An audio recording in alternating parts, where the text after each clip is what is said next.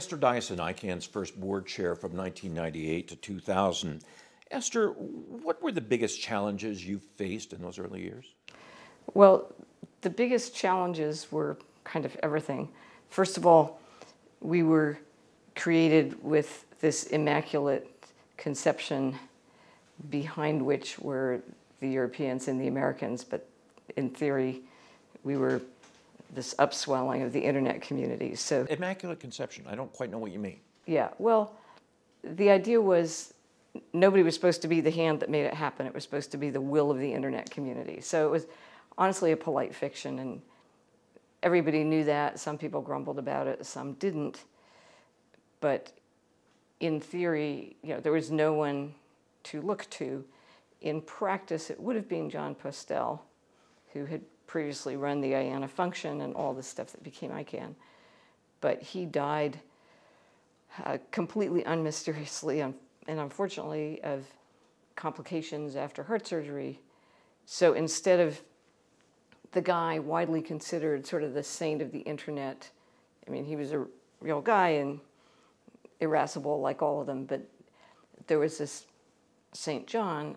The thing was actually, if you like, instantiated by a lawyer called Joe Sims, whom I hope you also talked to, who I'm very, very fond of him, but he was sort of the wrong person for this job. He was a corporate litigator. He'd successfully sued Coca-Cola and stuff like that, but not exactly your spirit of the internet guy. So let's jump back to Postel for a second. So did his kind of sudden and unexpected death reshape Icann, cause problems? Yeah, it certainly did. It reduced the legitimacy we had in the eyes of the, quote, internet community. Put it this way, Joe Sims wasn't a puppeteer, but at the same time he was writing the legal documents that instantiated this basic idea that there should be an internet coalition of all parties that would set up a regulatory body.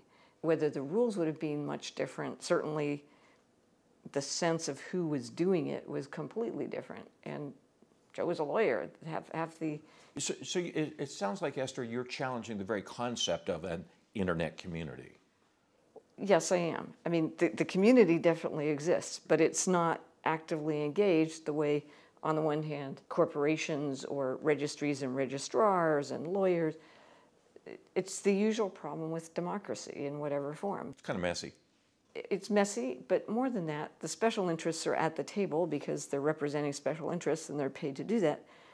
The general public interest, nobody is being paid by the public to represent the public interest. And it's a problem we have in democracy writ large as well. The special interests always spend more time in Congress or in the Russian Duma or wherever you want than sort of your average person whose job is living their life. So they don't have time and they don't have money to go to these meetings and speak. So there's always going to be some kind of intermediary body which may or may not actually represent their interests. And in our case, we had some of the so-called at-large were being paid by Network Solutions. And you touched on a point I want to follow up on, Esther. In 2002, you told a publication at Wharton Business School, we had engineers who thought Icann was a plot to give certain companies control of the internet, U.S. congressmen figuring it was a plot to give foreigners control, public interest people. Dirty foreigners. Excuse me. Public interest people saying it should be run by a group of wise men and people from Latin America and Africa who just assumed they would be left out again. Now you said that, you gave Wharton that quote about 4 years after the formation of Icann. Upon reflection, all these years later, is that still an accurate perception? Well, I mean, now a lot of times changed, but at the time, yes, everybody thought it was a plot by somebody else to wrest control from their hands. And in a sense, the genius of the U.S. government was to create something that was sort of to protect this vacuum of power by giving Icann very little power. The great thing about it was the less it did, the better it was. He who governs least governs best. The challenges. Of course, everybody wanted to come into the vacuum and fill it with their own particular interests. So how did you handle that very point right there? We tried to do very little, but at the same time, we did have our first big mission, other than setting ourselves up, was to break the network solutions monopoly and create a broader community of registries and registrars. And then there was the second, not so much a monopoly, but an artificial constraint, which was how many TLDs there were. And that's where ultimately I changed my mind from, yeah, you know, there should be a free market, as many as you want. But the reality is that reduces, it creates a mess. Then you might as well not have TLDs. And that's something, of course, we're facing right now. The creation of a few more so that .com was sort of the commercial monopoly. Right. That was probably a good idea. But in the end, the problem is not the shortage of domain names. It's the shortage of space in people's minds. And so you can cut the space up into ever smaller little chunks and create a sort of protection racket, but you're not really solving the problem of how do people find a particular thing on the internet. And the reality is, the more stuff there is, the less useful the domain name system is anyway. And you can look at the numbers. Most people go to a website by typing in its name. They don't type in the domain name. And then Google figures 9 out of 10 people want icann.org, not icann.info or .biz. And if you want something different, your browser remembers that the last time you typed this thing in, you did not take the first choice, you took the 14th choice, so that, in a sense, the more domain names there are, the more powerful Google and the other search engines become. Let's jump back to those early days. Given what a weird duck Icann was, given how unusual it was, you talked about the various voices that wanted to be heard. I'm still curious as to how you, who were basically in charge of this, how you maneuvered this, how you made this work. So first of all, I wasn't in charge. Mike Roberts was more in charge because that was his day job. On the other hand, you'll talk to him and he'll tell you, I wasn't in charge either. And in a sense, nobody was. But the board was presiding whether or not it was in charge. And it was we were trying to create community, we were trying to create buy-in and legitimacy. How difficult was that? Well, that was very difficult because the USG not wanting to be too visible or too controlling, we had a very limited budget. We had, of course, what's limited mean? I don't remember the numbers, but it was very limited. And we spent a lot of money on lawyers and got some pro bono fighting network solutions. You can be open in the sense of people can ask you questions and still be very closed in the sense of it takes a lot of money or effort to be there to ask those questions. And there's passive openness, which is you don't try to be secret. And then there's active openness, which is you actively tell people what's going on. And this is the one thing where I would say probably there was, ironically, one of the biggest fights that was emblematic of a lot of other stuff. And here I had fierce disagreement with Joe Sims. Our board meetings were closed. And you basically thought that the board meetings should not be closed. Yeah, I thought they should be open because, believe me, we weren't going to be able to do anything secret anyway. And it was just a question of creating trust and, hey, yeah, the internet culture is based on transparency. It was crazy. And, you know, one of our Dutch director said, well, you know, if you close the meetings, we'll just make all the decisions at dinner the night before. And unfortunately, he said it in public, and though it was, you know, it was in a sense true. It was certainly, there's a difference between being, you know, telling the truth versus telling a lie and being really undiplomatic in what you say. Sure. You know, people do talk outside a board meeting. They should, but to the extent you deliberate, again, nothing's perfect, but you should have the fundamental policy of we hold our discussions and we set policy within the board meeting, and we do that in the open so that people can see the disagreements and can see how the decisions were arrived at. So that was really unfortunate. Because Icann was such an unusual organization and there was, it's unprecedented in a kind of way, what was the greatest challenge in trying to build this organization?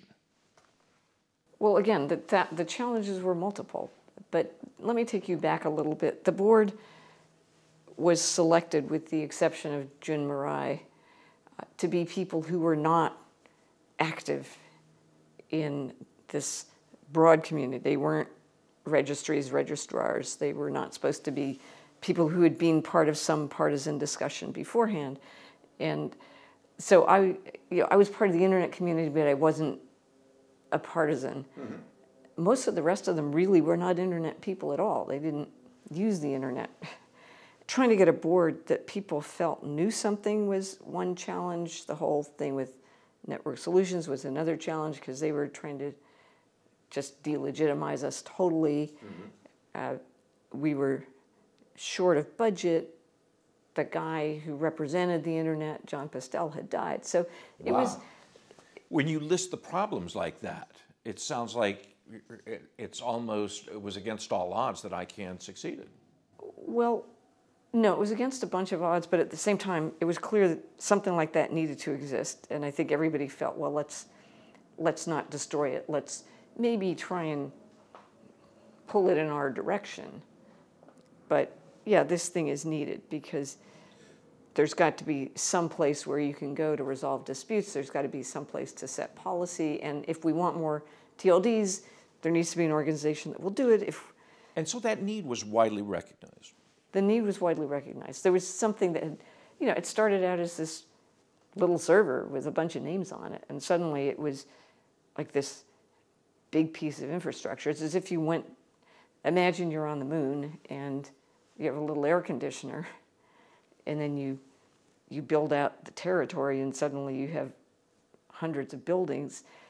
Yeah, you'd kind of want to protect that air conditioner, and as it grows, make sure that there was somebody in charge of it that was broadly trusted and that would do the sensible thing. You might still have the desire for it to air condition your part of the territory better than the other guys, or you might have some preference for temperature. But in the end, you want something that you can go to that is managing this resource on behalf of everybody. Let me follow up on something I actually like that metaphor. I just thought of it.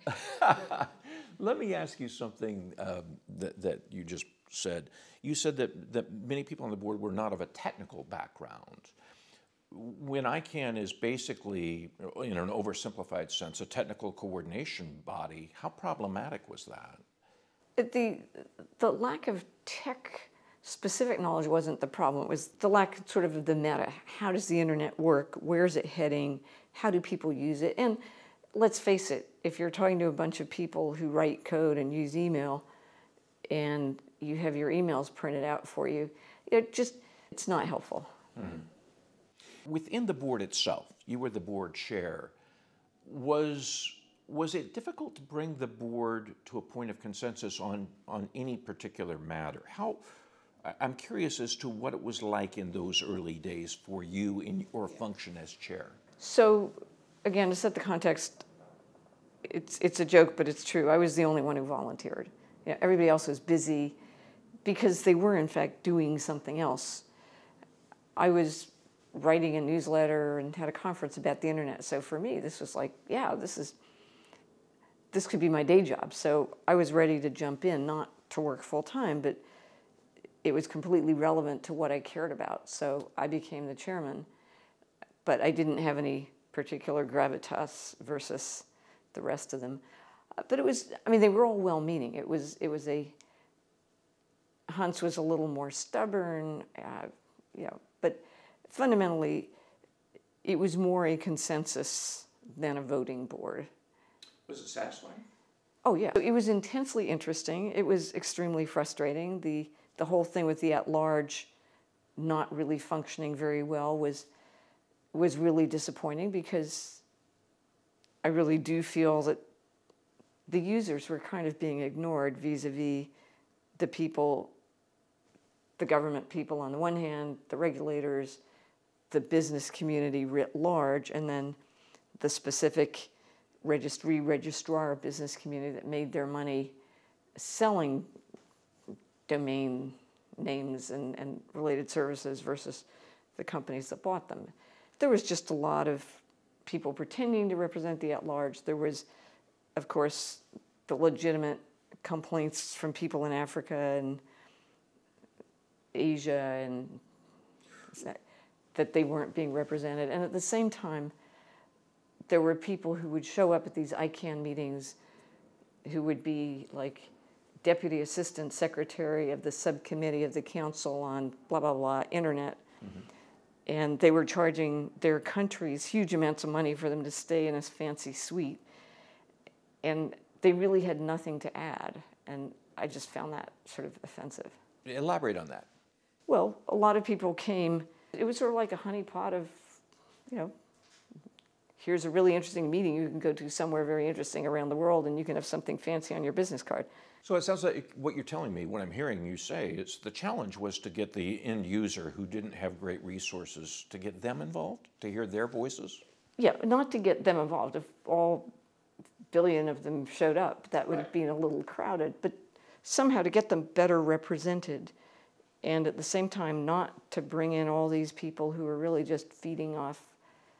Who might have had a vested interest or... Well, I mean, some had a vested interest in what Icann did, but many just had a vested interest in their government sending them on a pleasure trip to some interesting board meeting location. Esther, let me ask you this. Looking back after all these years, is there something that you wish you guys had done differently? I could wish the whole thing had been different, but in the end, I would say most of it kind of unfolded almost inevitably. I mean, certainly the whole thing could have been more elegant, but the fundamental conflicts between governments who wanted to have Icann be a vacuum of power and governments who wanted to use it to exert their power, to turn it into something closer to the ITU or a censorship bureau, those were all kind of, I would say, ordained by history. It's become a very lucrative business that at the same time is extremely competitive, and there's lots of, shady domain name practices. The level of that goes up and down.